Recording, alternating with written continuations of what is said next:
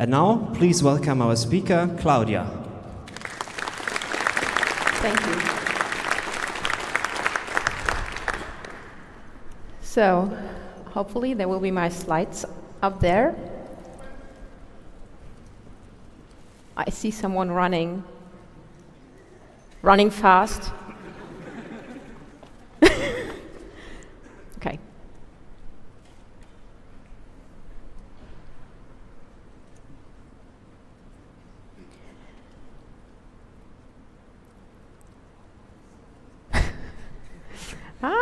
Here we go. Whew. Yes, so hello everybody, and welcome also from my side to one of the first talks of this year's Congress. My name is Claudia Frick, or if you know me from Twitter, my name is Fuzzy Leapfrog. And I'm about to refresh your memories on scholarly communication and scientific publishing. But since this is my first talk at a Chaos Communication Congress, I'd like to start with 2 facts about me, so that you know who is talking to you. So fact number 1, I am an atmospheric scientist, so I have a PhD in meteorology. Fact number 2, I am now working as a librarian in the library of a research center. The most common reaction I usually get when I say this is, why? There are actually several reasons why I left science and joined the library world, and for the next 30 minutes, I'll talk about one of these reasons. And to be honest, it's the reason I'm most passionate about. Okay, so let's dive into the topic. And I'll start with a few simple questions that you can answer just for yourself. Do you think science helps us as a society to be well educated and to make rational and fact-based decisions? Do you think science helps us to live healthier, longer, and to deal with diseases? Do you think science helps us to face global challenges like climate change? If you answered at least one of these questions with yes, then you must also think that restricting the access to scientific results is not beneficial for our society. Unfortunately, that's what we are currently doing. 72% of scientific publications are locked up behind paywalls, which means that only those with money have access to science, and those who don't have money are either left behind or they are forced to go illegal ways. And this is not how it should be. But how should it be instead? We should have open access to science. And open access means that everybody in the world should have access to science without any financial, technical, or legal barriers. At the end of my talk, I want you all to know what we can do to tear down the paywalls in scientific publishing and to achieve open access to science. But before we can talk about how we can change a system like scientific publishing, we have to understand how it works. So we'll start with a look on the question what the most common way of scientific publishing currently looks like. So for all the non-scientists in this room, or those who haven't published a scientific publication so far, let me take you on the roller coaster journey of scientific publishing. Imagine yourself to be an atmospheric scientist, a brilliant atmospheric scientist. And you spent the past 5 years of your life in your laboratory, and you made some time-consuming experiments. You ran some complex simulations, and after a lot of sweat and pain and a lot of tears, you finally found it. You found the solution to climate change. Yes. And it's absolutely great that you know how to reduce greenhouse gases back to a proper level and how to stop temperatures from increasing. But the whole scientific community, everybody in the world should know about it, so that we can realize the solution and finally stop climate change. So you have to communicate your research in order for it to benefit society, and that you can get the Nobel Prize that you absolutely deserve. So you write down a summary of your solution into a manuscript of, let's say, 15 pages. But what's next? How do you distribute this manuscript in the community? Since I am at the Chaos Communication Congress and we are in the 21st century, I assume that most of you are currently thinking, yeah, just put it on the internet?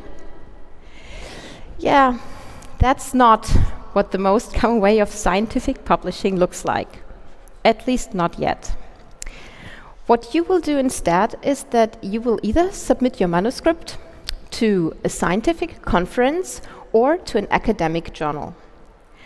Which one you will do mainly depends on your discipline. So if you are, for example, a computer scientist, you will most likely submit your manuscript to a scientific conference. If you are an atmospheric scientist, you will most likely submit your manuscript to an academic journal. But both publishing processes are nearly the same, so I will only guide you through one of them. So since you are an atmospheric scientist, you now submit your manuscript about the solution to climate change to an academic journal. And at this stage, your manuscript is called a preprint. And your manuscript fits into the scope of the journal. Therefore, in the next step, a process of quality control starts. This is called peer review. Peers are other scientists, like, for example, these two guys. Yeah, I know that this is scary, but these two guys will have a look at your manuscript and check whether everything you did and wrote is valid and scientifically correct. Because maybe you only think you found the solution to climate change, but in reality you made a really awful mistake already on page 1. But that's not what happens to you, because you're brilliant and your solution is perfect. So these two guys only have some minor corrections and comments, and you integrate them into your manuscript and resubmit this new version to the journal. And now you are lucky, because the journal then says, yeah, okay, with these changes, we'll accept your manuscript for publication. And at this stage, your manuscript is called the postprint, because the content is now the final one that will be later printed in the journal or published online, since we are in the 21st century. And now in the last step, some typesetting happens, so your manuscript is brought into the layout of the journal, and then this fancy publisher's version is published on the journal website, from where everybody in the world can see that you found a solution to climate change. And this is what the most common way of scientific publishing currently looks like, simplified. But I forgot one very important detail, and this is the paywall. You published closed access. And at this point, I'm sorry, but we have to talk about money. Because there's a lot of money changing hands in this process. And the first occasion money changes its hands has actually nothing to do at all with the paywall. Because did you know that you, the author of the manuscript or your laboratory, might have to pay money to the publisher in order for your publication to get published? Yeah, maybe your manuscript was too long and you have to pay page charges. Or you included some colorful figures and you have to pay color charges. Yes, color charges in the 21st century. And the second occasion money changes its hands is at the paywall. Because there are a lot of scientists out there that need to know the solution to climate change. And some of them are lucky, like her, and they work for an institution that has money and that has a library. And this library will pay money to the publisher to grant these scientists access to your publication, either by paying a subscription fee so that they have access to all publications in the journal, or by just purchasing your single publication. But there are a lot of scientists out there that aren't that lucky, and they won't have access to your publication. And what about all the non-scientists in this room that I'm sure also want to know the solution to climate change? They won't have access either, unless they are willing to pay. But who said that we, all together, didn't already pay for this publication? Because who funds you, the brilliant atmospheric scientist at your laboratory? Who funds the two guys doing the peer review? And who funds the libraries that grant other scientists access? It's us. We all do. It's taxpayers' money. So don't you think we kind of already paid for this publication? Okay, you might now think, but hey, there will obviously be money coming back because authors and people doing peer review will get paid for their work by the publisher? No, that doesn't happen in science. Scientists are doing all of this work cost-free for the publisher. Okay, but then you might think, but hey, then maybe this is just the business model of academic publishers? I mean, they definitely have their costs that they need to cover. So maybe they are just doing this, covering their costs, and they are not making so much more money out of it? We are currently having 3 major academic publishers. They are called Elsevier, Springer, and Wiley. And let's have a look at the profit margins of at least Elsevier and Springer. They are 35 and 37% pure profit. These margins are even higher than the ones of Google and Apple. We are all together paying in every year 7.6 billion euros for access of publications. 7.6 billion euros per year. And this has some very weird practical consequences, because publishers are requesting so much public money to get access to mainly publicly funded publications that even those that really do have money, like the Harvard University, can no longer afford them. And when I learned this, all of this, for the first time, I only had 2 options left. Option number 1, join the open access movement and tear down these paywalls.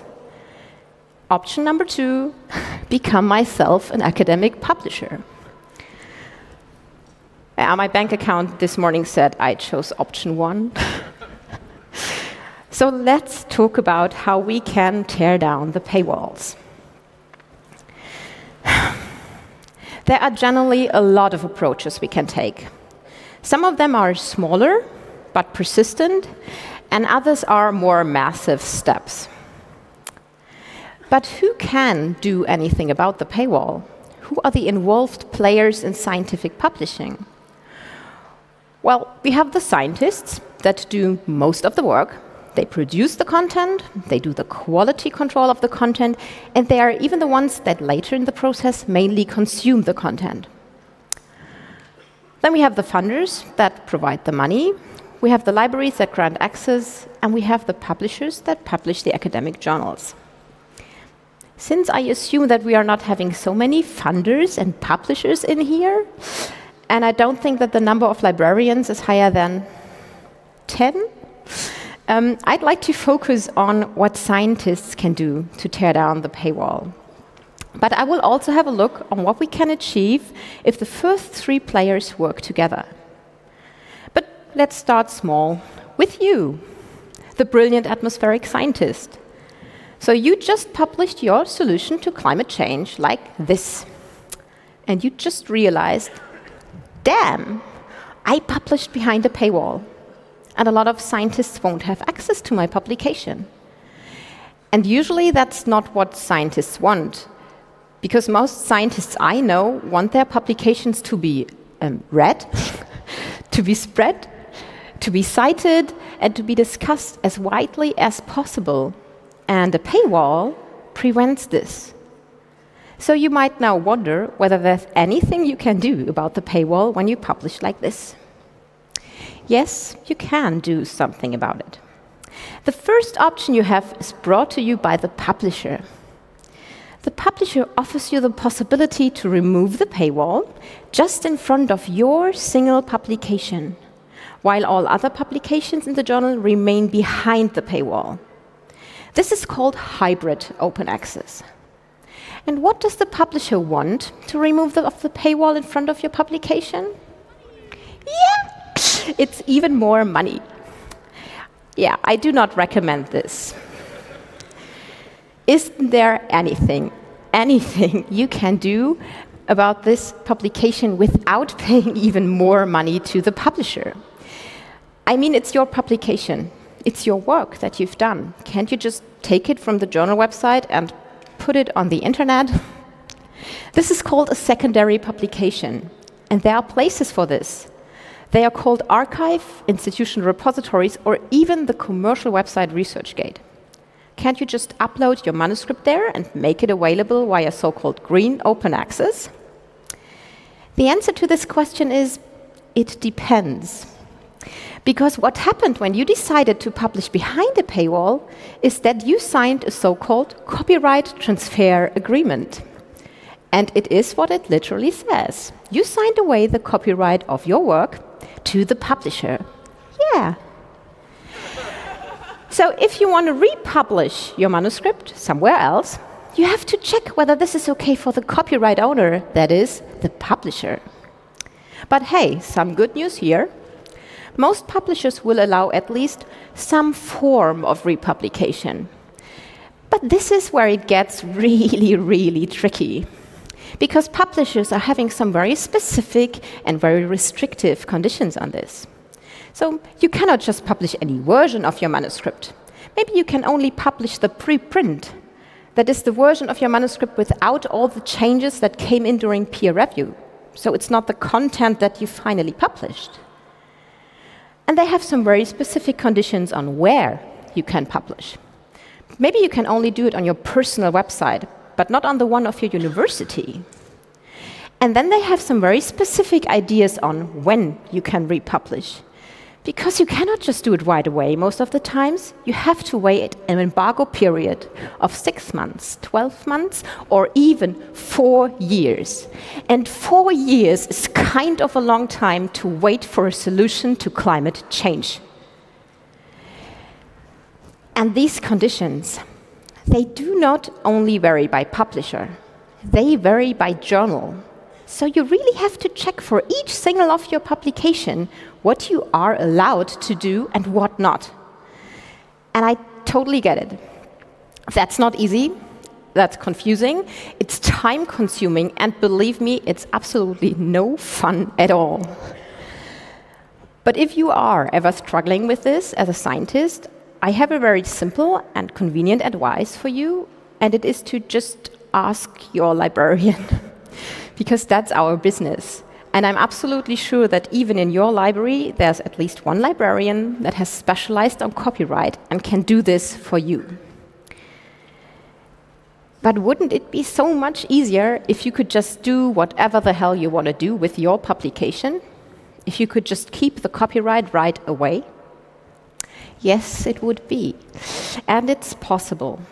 So maybe the next time you publish a solution to a global challenge, publish it gold open access. This means that you will publish in a so-called open access journal. These journals do not have any paywall at all. And all publications in there are published under a Creative Commons license. So you will keep the copyright of your work. How do these journals work? Well, let's get back to closed access. What open access journals obviously do is that they remove the paywall, which means that libraries don't have to pay money to the publisher to grant their scientists access. And what also happens is that you are no longer asked to pay color charges, but you have to pay an article processing charge, or your laboratory. But since libraries are saving a lot of money by not paying for access to these journals, most German libraries, for example, will cover these costs for you. But it can be even better. Because there are a lot of open access journals out there that do not even charge an article processing charge. This is called Platinum Open Access. And these journals do not ask for money from anyone, neither for reading nor for publishing. But how do these journals even survive? Because they are not making any profit. Well, we know that scientists are already doing most of the work in this process. And some of them decided to just do the rest of the work too. Yes, there are scientists out there running their own academic journals. Several of them joined forces with their libraries to have a powerful and experienced infrastructure in the background. And together, scientists and librarians are providing this non-for-profit service for science in the hands of scientists without any commercial interests. So this is already an example of what we can achieve if we are no longer only focusing on you, the single scientist, and your single publication, but if we look at what we can achieve if we work together and join our forces. And there are a lot of more examples out there for this. I listed a few over here. And for the rest of the talk, I'd like to focus on one of them, mainly because it's a German project and it got some recent attention. And this is Project Deal. Project Deal is commissioned by the Alliance of Science Organizations in Germany and is driven by scientists and librarians together. And what they want to achieve is a major step forward to open access with our 3 already known major academic publishers. And Project Deal wants to achieve this by implementing so-called nationwide consortium agreements. But what is a nationwide consortium agreement? And what can it do about open access? These agreements consist of 2 components. They are so-called publish and read deals. And the first component is the read component, and it means that all participating institutions, universities, will have access to all journal publications of the publisher when there is a deal. And the publish component means that all publications with a corresponding author from one of these participating institutions and universities will be published open access with this publisher. And both of these components are covered with one single and one reasonable fee. So, for example, if your university would be part of such a deal with Elsevier, you would have access to all Elsevier publications, and all your publications would be published open access with Elsevier. This would mean that there would be up to 60,500 publications published every year open access under such a deal. And this is what Project Deal wants to achieve. So these are the goals. But how is Project Deal progressing? There are currently ongoing negotiations with Wiley and Springer. So there are 2 parties, the publisher and Project Deal, sitting together at one table and having a major common understanding about the future of scientific publishing and about what the basic conditions of such a deal should be. And they are now discussing the details. The picture becomes quite different if we look at Elsevier, because there seemed to be right away a major disagreement about the basic conditions of such a deal should have and on what a reasonable fee is. So after a long time, years of negotiating and no real progress, what happened is that Project Deal, so scientists and librarians, currently suspended the negotiations with Elsevier. And this is something new, and it's definitely something big. And I can tell you that the world is watching Project Deal in Germany. And this is where the power of joining forces really shows up. Because scientists and librarians are really emphasizing the need for such a deal to Elsevier. For example, scientists stop to offer their cost-free work to Elsevier. So they are no longer publishing with Elsevier or doing the peer review.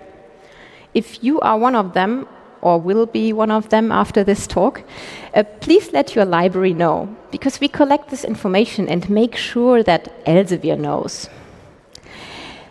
And libraries, well, they just canceled their subscriptions to Elsevier journals.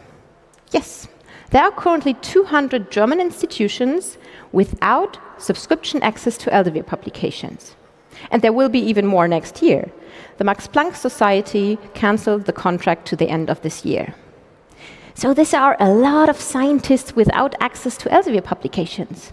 And it's a lot of saved money. And what happened after we got cut off from Elsevier publications 6 months ago? Well, the world of science didn't break down. Neither did the world of libraries. What happens is that scientists use alternative ways to get access, and libraries support these alternative ways. I listed a few of the legal alternatives up here. But speaking of legal, some of you might now wonder through the entire talk, why should we even care about subscriptions? Why should we pay for access to publishers or use alternative ways that are legal?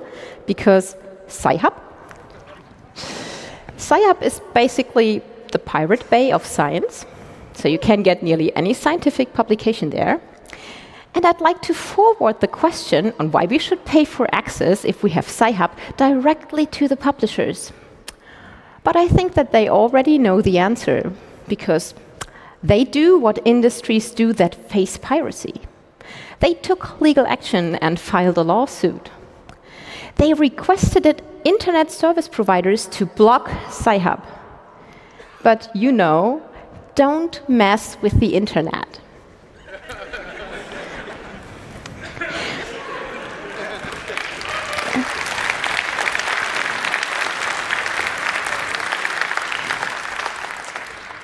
So, dear publishers, let me put it this way.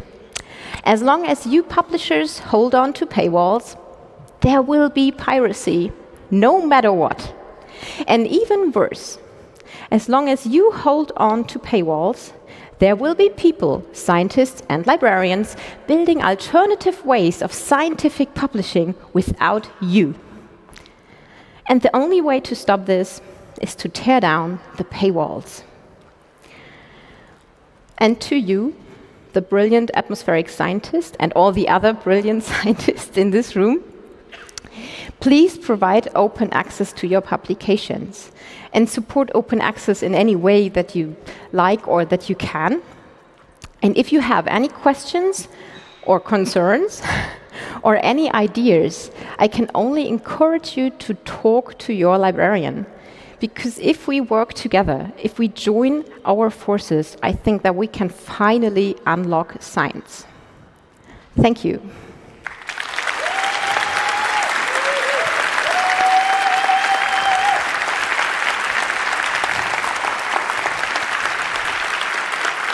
Thanks for this amazing talk.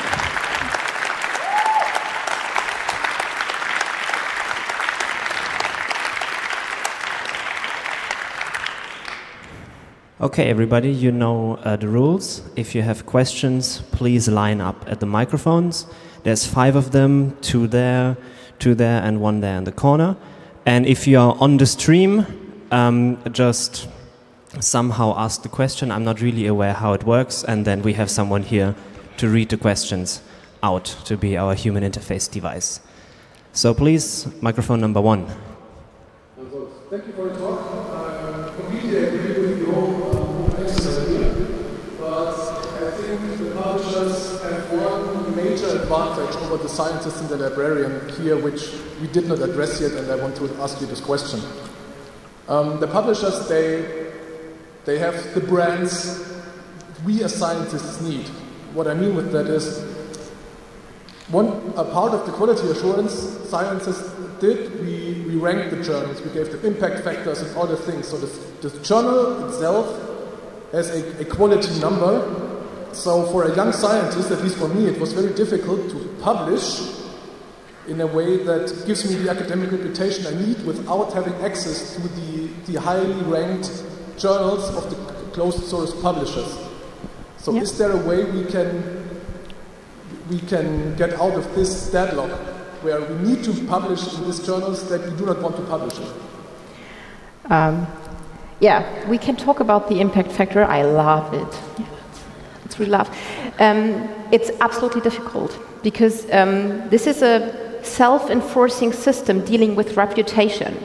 And if you think about it, if all scientists would immediately stop to publish with Elsevier or the reputable journal and would move to another one that has no impact factor at all, after 5 or 6 years, this journal would have the high impact factor. But it's true that it's not that easy to just do it because you want to come forward with your career, and it's a problem. But there's no real solution so far for this. So Project Deal is kind of addressing this idea by remaining with the major publishers. So this would be the easiest way out for this problem. Yeah. Do we have an internet question? Yes? Yes. Can someone turn on the mic for the Signal Angel, please?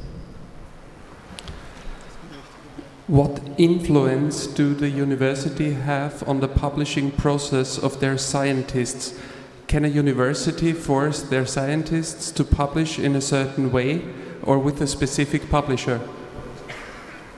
No, it's not that easy. There are policies that state that you have to publish open access, but most of them do not define how you can do it. So you can do green or gold or hybrid, whatever you want, but they just state that you have to publish open access. Microphone number 2, please. Hello. The internet has given everybody access to their own streaming platform. How do we avoid the public sharing of science to be tainted with all the bad science out there? With what? Bad science. There's a lot of.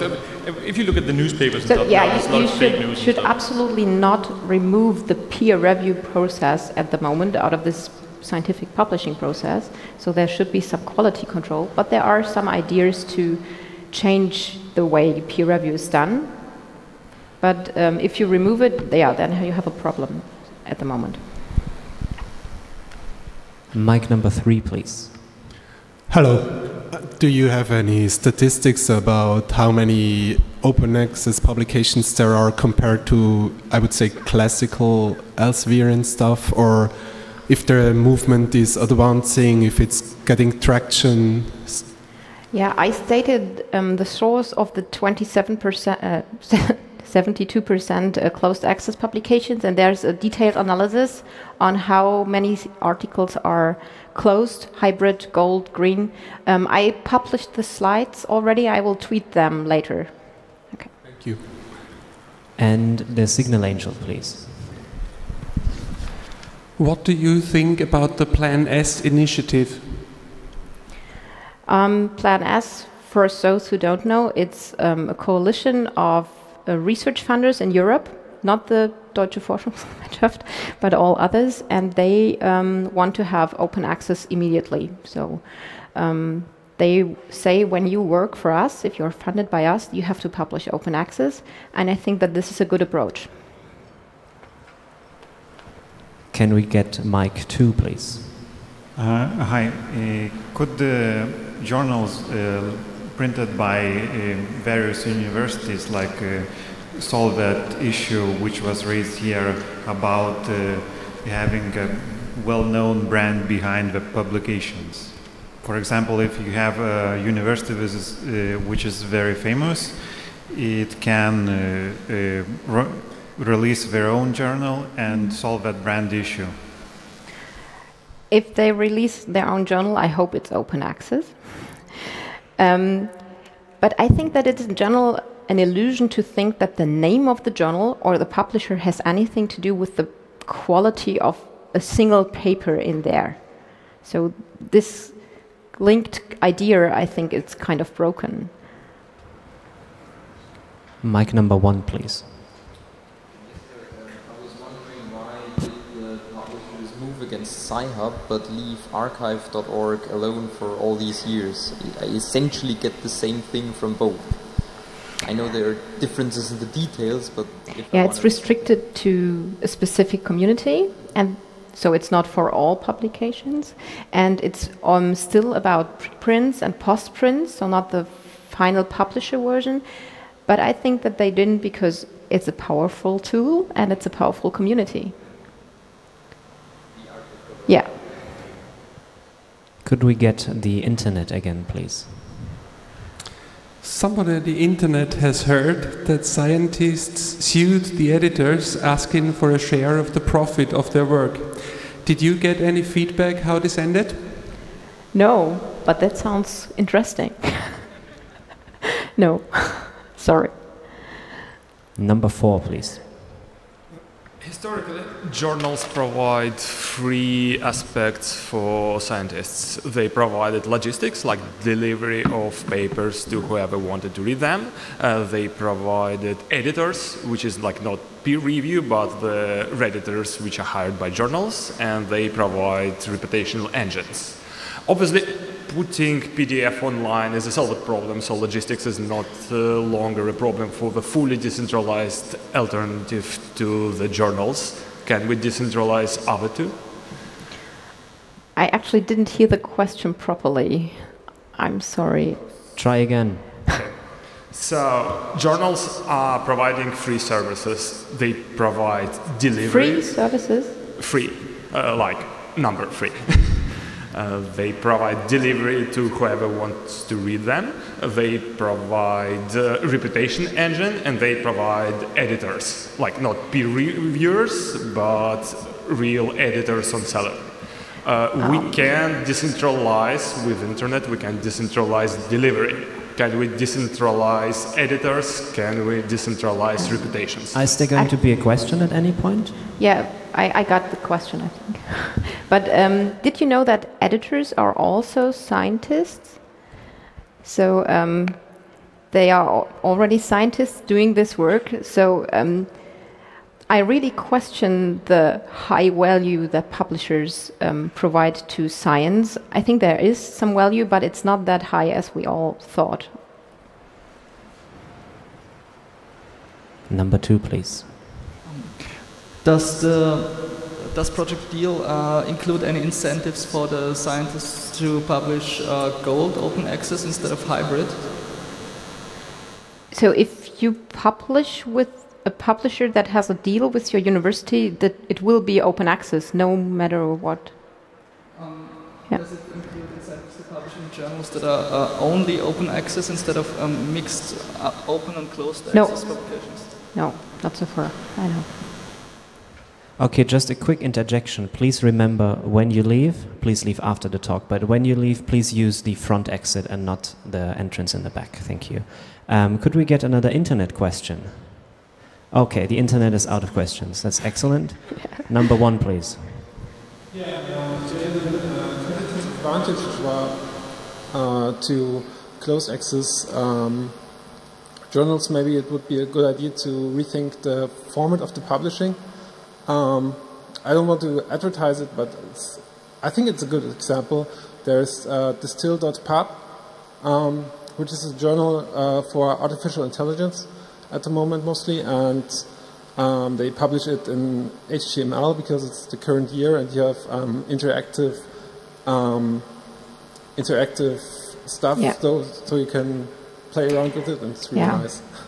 I think it would be better if we wouldn't have only PDFs published from the journal articles. There should be other formats, definitely. Machine readable. Mic number 2, please, for the last question. Okay, thanks. I'm also, like you said, your opinion is that it's at least questionable what publishers provide to science and to society, if that's worth something or worth one meeting.